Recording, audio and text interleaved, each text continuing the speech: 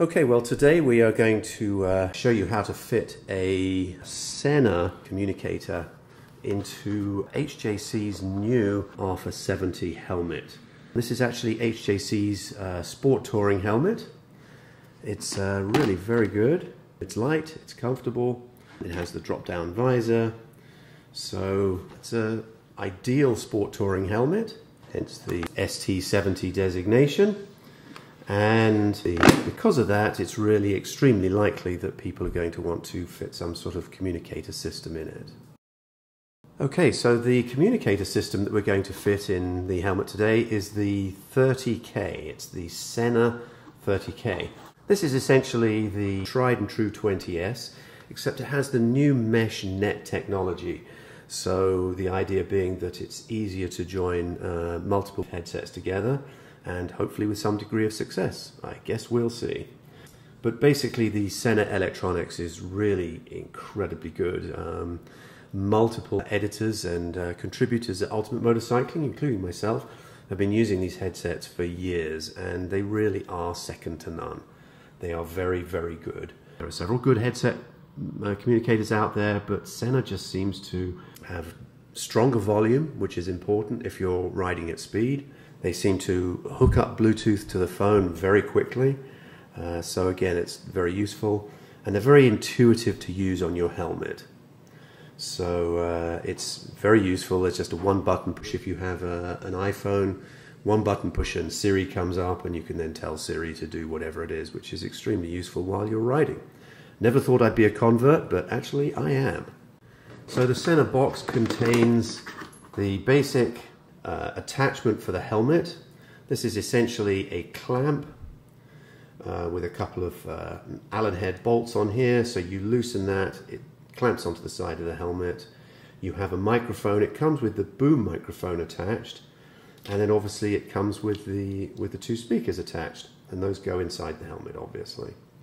Not terribly complicated. The actual communicator itself, this bad boy, once it's fitted on the helmet, it slides on, attaches there, and you can use it as needed.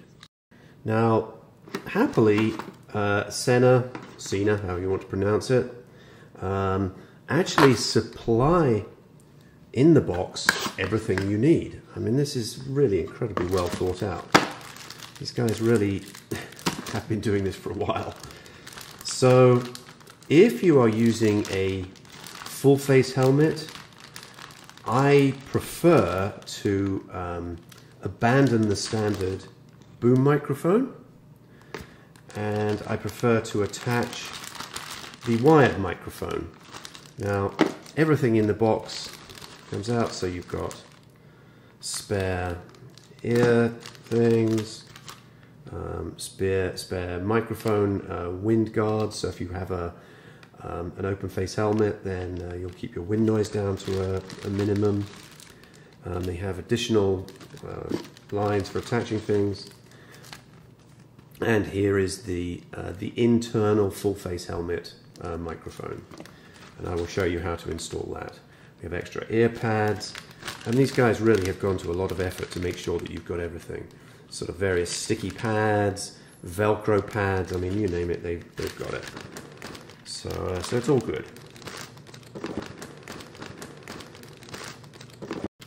So we will be using this, which is the wired microphone. This plugs into the bass unit instead of the boom microphone, and that's pretty easy to do. I'll show you how to do that right now. So to prep the Sena helmet clamp, we need to loosen these, loosen the bolts, nice and loose. We actually have to take it off completely. So to change the microphone, if you want to change from this boom microphone suitable for open face helmets, well, I suppose you could possibly use it in a full face, but I prefer to use the wired microphone and actually stick the microphone to the front chin bar, inside chin bar of the full face helmet. So if you want to swap out the helmets, it really sort of couldn't be easier. Once you've taken the clamp off and undone these two Allen bolts, you'll notice that there's a sort of like a collar. It's just basically a locking collar here. And if you simply take it here and just twist it, so you will see that the collar then kind of comes loose. So that then allows this is to be loosened, and then it simply pulls out, same as any other normal headphone jack. So you just pull it out from the socket once the collar has been loosed. Now, obviously, to put the full face helmet microphone in, you basically do the reverse. So you simply plug it in here, and you just twist the collar until it locks in place. And so once it's then locked, you are good to go. So we now have the Sena helmet clamp set and ready to be installed in the helmet. You will see that this is the other clamp, and essentially it goes like this inside the helmet. So clamps on the helmet, and then the unit then plugs on top. So pretty simple. Okay, so we have our helmet that we're ready to fit our communicator system into. Now, the first thing obviously we have to do is make sure that we pull out the internal pads. So those actually come off very simply. Essentially they clip the pad. These plastic sections push down in between the EPS layer and the shell. So the only snag that I have found, and you can see it here, is that these poppers that actually locate inside, they can come off, and here's one itself. So you can see inside the helmet, you will be able to see that there's a popper here.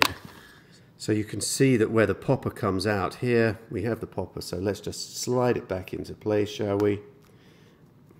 And make sure it's properly attached. And there it is, the popper's back in place. As mentioned, I put a little bit of glue on each of the stoppers, just here and here, just to prevent these bumpers just from sliding out.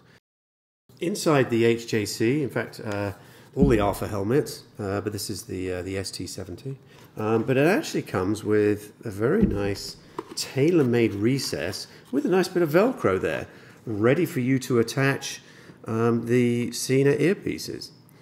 So that's pretty handy. That's well thought out. So obviously you just pull those off and just discard them, and you are ready to start installing the earpieces. Now, I have discovered that the earpiece needs to go as far forward as possible. So although this is actually a fairly decent sized slot here, if you can see that, it's actually better the closer you can get. You don't really want to put it back here. I guess it's up to individual preference, but I've always found with the placement of my ears that going forward is better. So anyway, closer you can get to the chin strap, the better. Having now removed the two side pads, there is the central pad to remove. Now, in this helmet, the center pad is actually attached at the front here, and it clips in. I found that's sort of annoying to try and put back. So I typically only just unattach this. You unpop it at the back like this, and you can then just fold that forward, because all you're going to do is simply put one earpiece here and run the wire around to the left side. Now, one of the things about mounting the Sena clamp is that if the inside of your full face helmet has a pretty snug thing, sure, you can jam the clamp in there, but Sena thoughtfully also provide a pad that can be fitted instead of the clamp. It's a pretty easy process to remove it. The only thing is you have to obviously undo these two Allen screws. You have to pull out the earpiece here using these two small screws. You leave the one that's under there out, and then you just put this in last. So you put the clamp on, making sure that you connect the tab at the top. So you've got a nice snug fit there.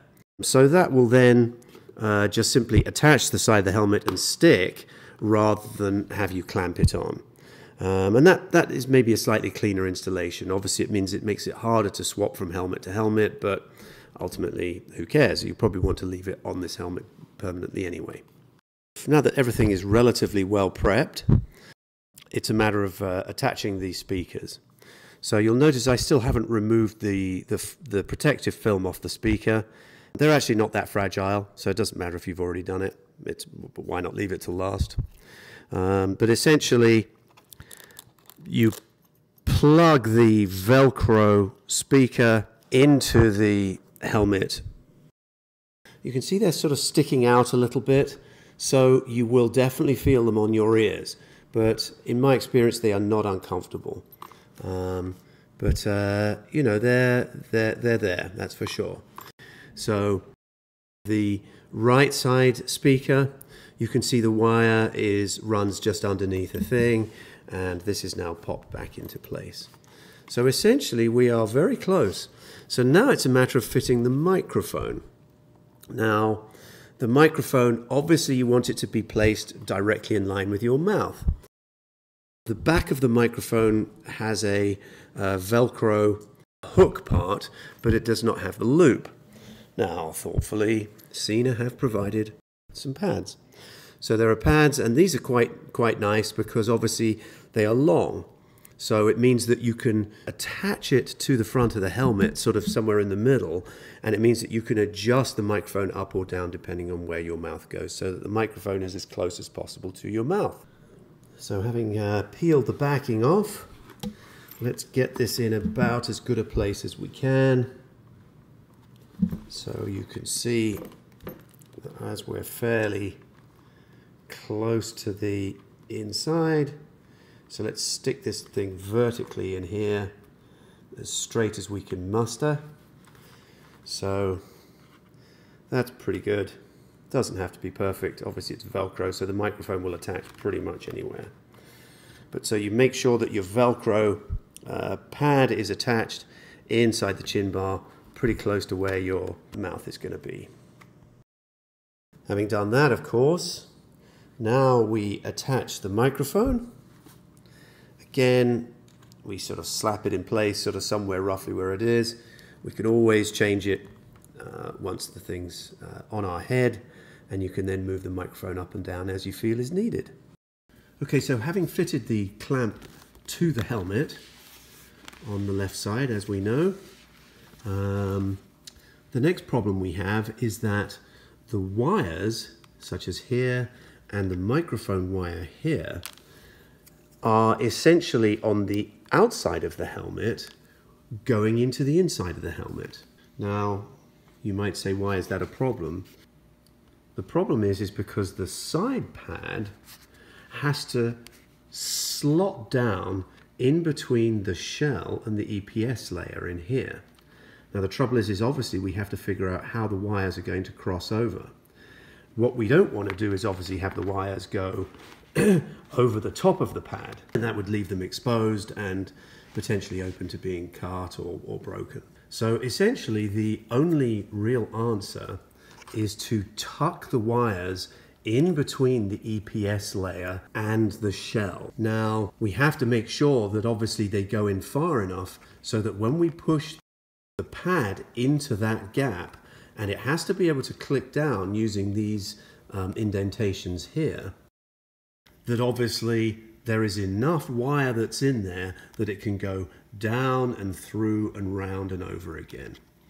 So it's not terribly difficult, and luckily Sena give you tons of wire to do it.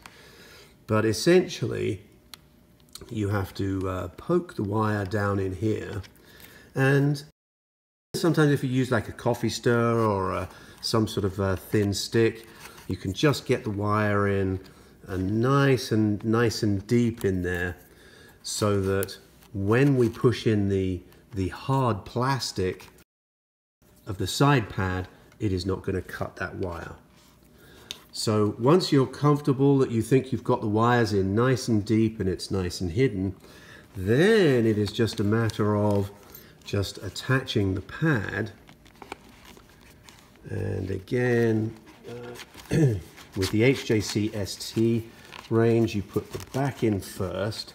You get it in nice and deep in there like that. And then you just run the pad all the way around. Slide it in.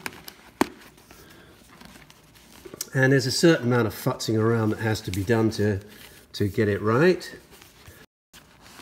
But essentially, once it is in and it clips in place, then you're in good shape. Okay, so you make sure that the rubber thing is there. And so that looks pretty good. So the pads are all now installed.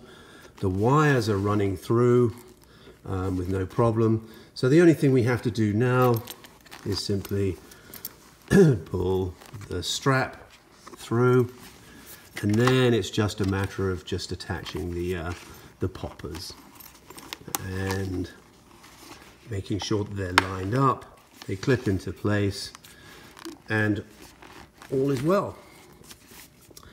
So there it is all nicely installed. Now the last thing we have to do is attach the actual Sena unit onto the clamp.